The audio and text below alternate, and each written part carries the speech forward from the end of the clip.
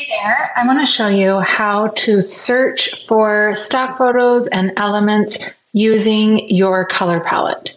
So we're going to open up Canva, and I want to make sure you know where your color palette is, whatever you're using for your business. And I have one here. This is from my Ava collection from Brand in a Box. It's a brand new collection that we just added.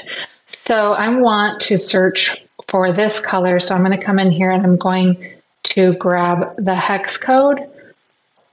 There's the hex code there. Now I'm going to open up a template. This is the presentation template because I want to add some new stock photos, but that still have that same color. So I'm going to find here, I'm going to find one of the photos.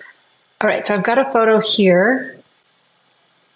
And then if I come over on this left-hand bar, find photos, I'm just going to put in nature. And you could really put any word that you want to in there. And then I'm going to hit this rainbow plus button. I'm going to paste the hex code there and apply. And then I'm just going to hit return. And then all of these images, they all have that hex code color in them somewhere. You can search through and find something that you like. I'm going to try this one, so I'm just going to put that there and see what I think about having that photo there. And then again, I can change out any of these.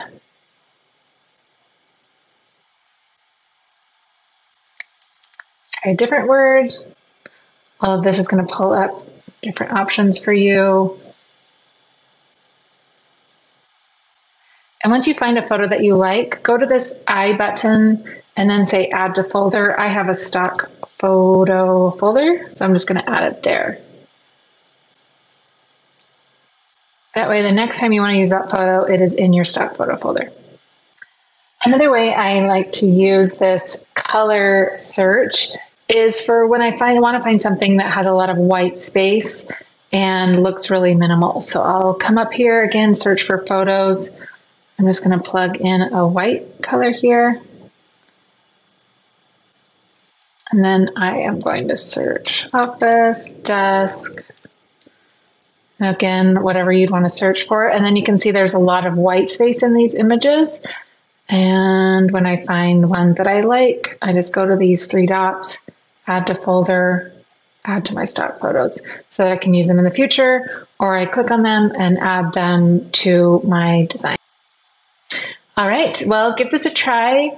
It'll help you get your design work done so much quicker, and it will look on brand and really professional. All right, we'll see you next time.